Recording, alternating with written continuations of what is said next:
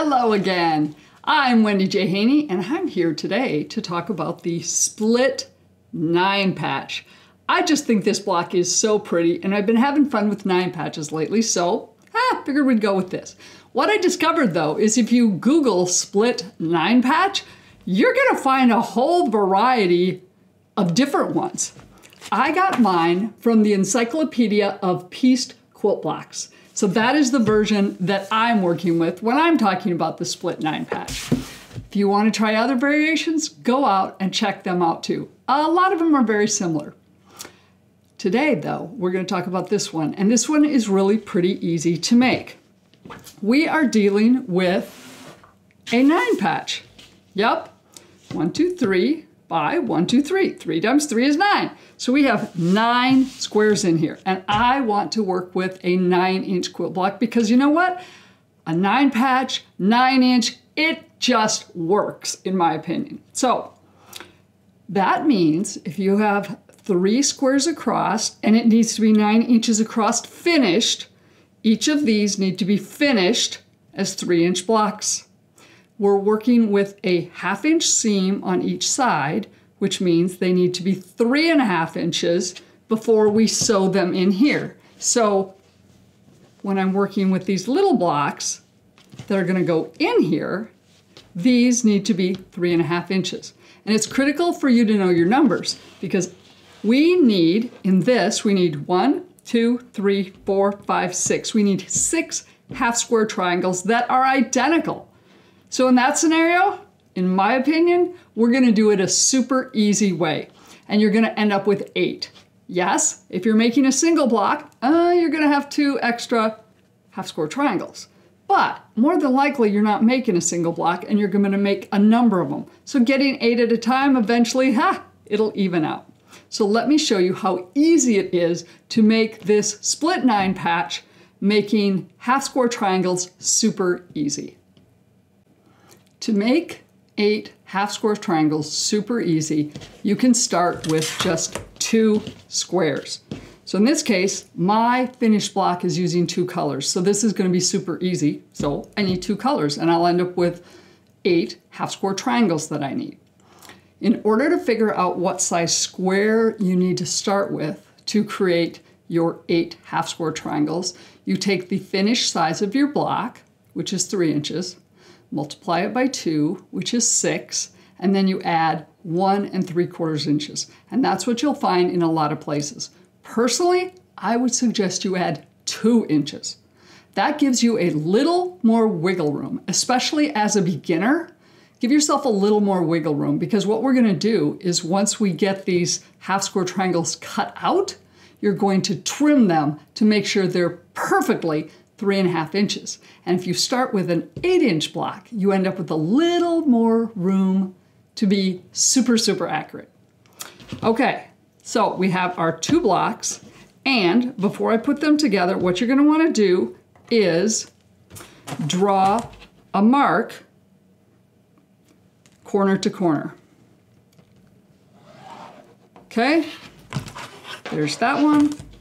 And I'm using a 6 by 12-inch OmniGrid ruler.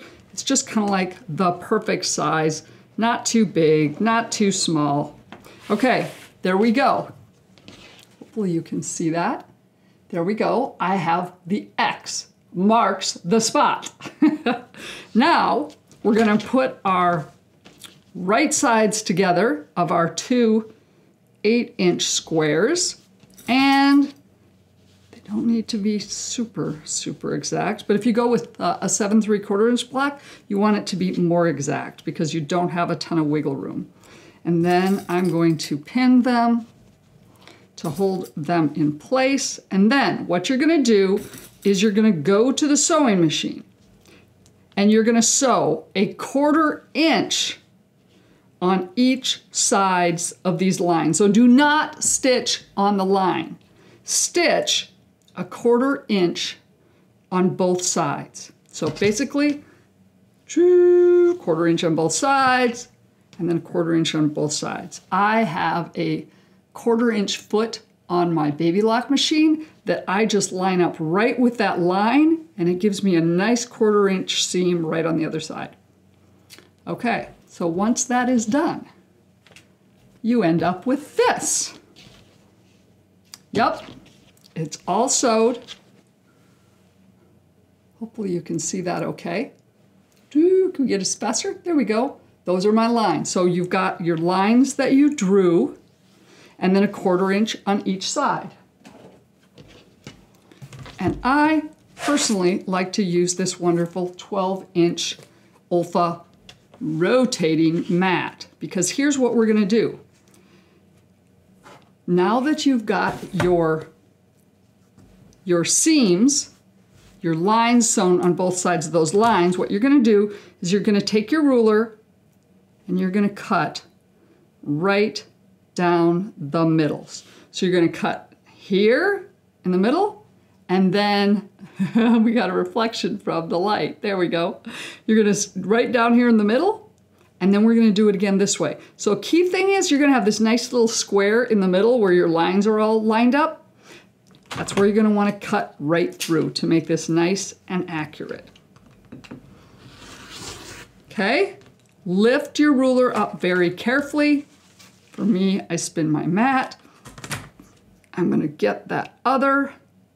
And usually I try and line up straight at the top too, but in general, the most important aspect is getting there in the center. Okay, I've got my other cut. Now, the last things you want to do, once again, don't move it, but if it's easier for you now to pick up each of these cut pieces and do the last cut, that's completely fine, because at this point you are going to cut on the lines that you drew. So you're going to cut corner to corner. And this is why you sewed a 1/4 inch on both sides of the lines you drew.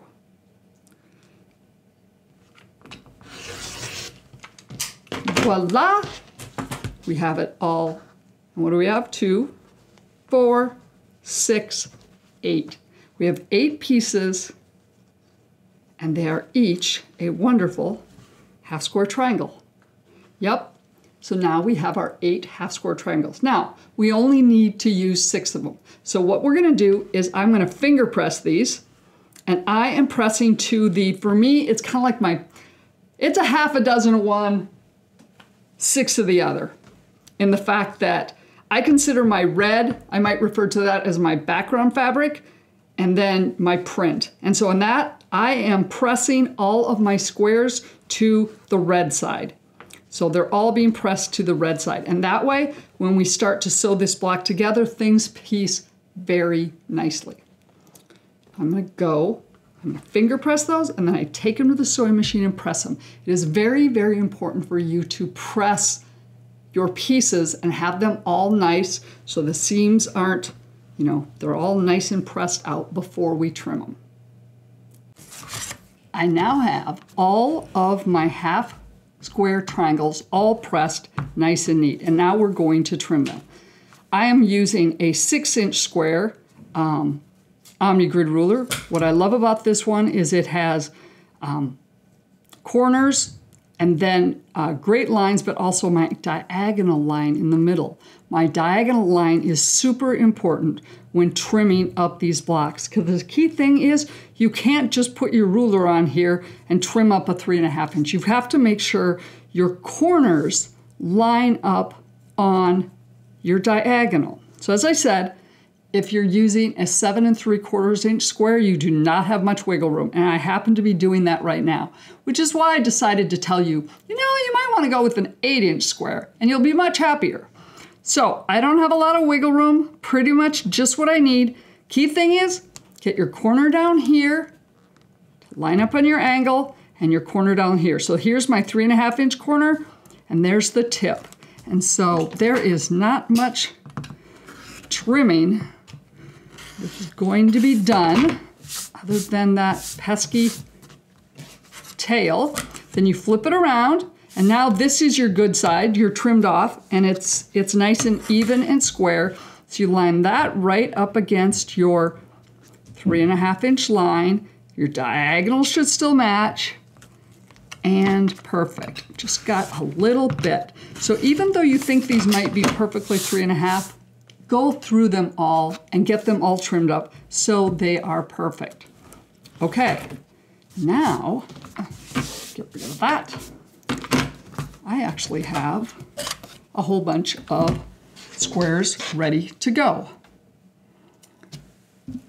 Oh, you're also going to want a few more 3.5-inch blocks. You need 2 of your red, which I'm referring to as my background fabric, and 1 for your center, which matches the opposite of your hourglass. Now, with that said, you can do whatever you want with this. Scrappy, 3 colors, whatever. If you do that, just be aware that you're going to need to make more sets of half square triangles, because doing it this way, we're making our half square triangles with 2 colors of fabric, and that is it. But there are plenty of other methods out there to create half square triangles one at a time with different types of fabric. So just keep that in mind. But we're making it super, super easy. And so we're gonna lay it out, put our solid in the middle. So basically our squares are at an angle. And then that triangle points the middle. So we've got our triangles pointing our middle this way. And then we intersperse our other ones the opposite. Basically what I've done always is do 1 block first. Lay it out, make sure you have it right, before you go making 10 blocks one right after the other and having everything done and discovering, oh crud, I have that backwards. You won't be very happy. And the reason I know this is because I've done this. This is why I always do 1 block first, and then I've got my finished block, and I usually have it sitting in front of me and going, okay, lay it out, and we're good to go. Okay, so there we go. Now, what we do is we're going to just stitch them together in rows. First thing we do is put this over to there, this over to there, and that over there. And then we're gonna take it to the sewing machine and sew 1/4 inch on each of these. Now, I always like to sew with my pieced block up. So there's no seams on this one, so I like to have that on the bottom. That way, I can make sure that this little seam there doesn't get caught wonky under my presser foot. So I just like to have it facing up when I sew it. And it won't matter. Doesn't matter which direction you sew it. So I'm gonna make these all nice, and then I'm gonna go to the sewing machine and I'm just chain piece them. I'm gonna put this one under my presser foot and sew, and then this one right under it and sew, and this one right under it. And then once that's done, we'll come back and we'll do the next row. So as I said, I went to the sewing machine and I just sewed my 1/4 inch seam on each of those. As you can see, I did not cut between every square. It makes it go super fast.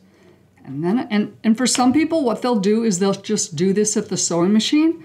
And then as long as they've piled these up in this order, they can just take these to the sewing machine. And then while you're sitting there, you open up the top one and you put the top one on it and you can sew it. And then you can open up the next one and do this, and they're all in order.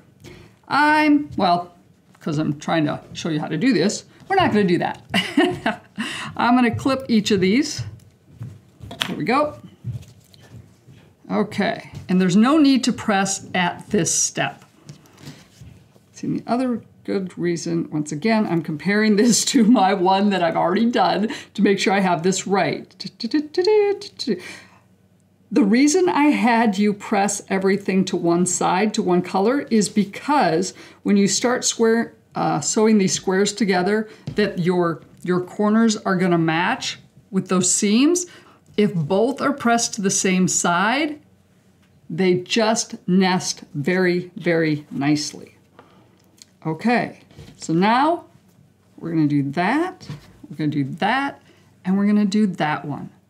And I'm gonna tip, whoops, nope, this is the way I want it, where I've got that on top. So I'm gonna straighten these out and I'm gonna sew the same things. Then what I'm gonna do is I'm gonna go, and at this point, I'm gonna have 3 rows of fabric. At this point, it's very important to press. And what I do is, I'm gonna show you this now, and I'll point it out again later, is the middle, I press to the inside because there's no seams in this square. So I press to the inside. Then my other 2 rows, I press to the outside. So I'll show you that in a minute. Now we have all 3 of our rows completed. I've laid them out to match my original that I had done before, so I know they're laid out right. So we've got this nice black in the middle, and then our half square triangles angled down and in the corner. Now, these I press to the outside. So my top and my bottom I press to the outside, and the inside one I press to the inside. Easiest way to remember is press your middle to the inside because there's no seams on it. Then that makes it really easy to now we're going to sew our rows together. So we're going to flip that over, and everything should nest nice and neatly because our seams are going in the opposite direction. And our corner. Now, here, you've got your corners are going to match, so kind of nest your seams in there and get your corners nice and neat. And the same, this one we're just going to nest. We don't have any, matching seams for our corners. And then we've got our corner. Okay, now, and what we're going to do is we're going to go to the sewing machine and sew there.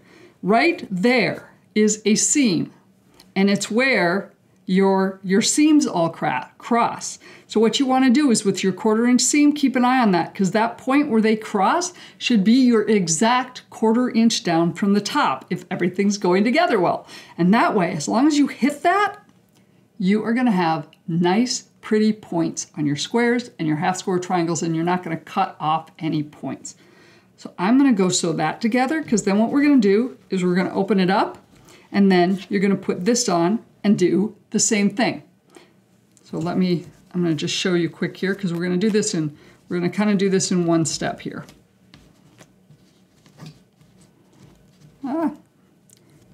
So once I have this row sewed together, make sure you keep this in your middle. Then we're going to put this and put it there. Once again, match your seams, match your points, and sew there. And then when you're done, you'll have a finished block. And voila! We have our block done. Yep, there you go. That is all it takes. Pretty simple, and isn't that pretty?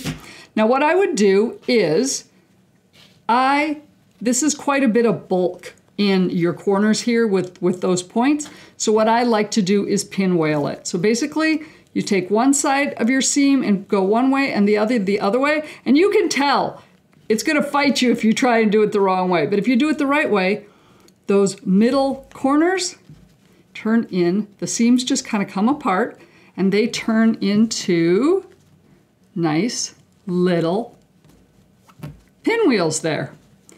And then let's see, so these two are, so then I know I'm going to finger press those to my inside, which means those are to my outside, and then it's going to be my inside. So I finger press them, and then I take it to the ironing board and I press it. And there we go. We have a finished split 9 patch block. I do think that's very, very pretty. Let's see, there we go. Now it's laid out the way I've been showing it to you all the time. I envision a holiday table topper with this. So you might want to stay tuned or keep an eye on my upcoming videos, because I just might show you how to take this split 9 patch I'm doing, have a couple more blocks finished, and turn it into a table topper, because I think these colors just pop and say holiday. And oh my gosh, can you believe it? It's going to be here before you know it. Take care, everybody, and thank you so much for watching. And I also want to say a special thank to my Patreon for providing me this beautiful fabric so that I can make wonderful things and demo them and turn them into wonderful projects. Take care, everybody. Thank you so much for watching. I very much appreciate it. If you want to make sure you don't miss a single video I published, hit the subscribe button below and then hit the bell icon. And that way you will be notified whenever I publish a new video. But you can also find me over on Facebook. Facebook.com/Wendy, the initial J, Haney. Or I have a Facebook group for those of you that love quilting, needlework, books, wine, and wellness. You can find that at facebook.com/groups/lifefulfilled. The name of the group is Life Fulfilled - Quilting, Needlework, Books, Wine, and Wellness. You can also find me over on my website, wendyjhaney.com. I will be doing more blogging over there eventually. As I get more of my videos done, I'll be blogging about those. But also, maybe you see some things that I'm making here and you're going, ooh, wow, I just don't want to make that myself. Well, a lot of those products will end up over there on the website that you can purchase for your friends and family. Once again, thank you so much for your support, and I appreciate you watching.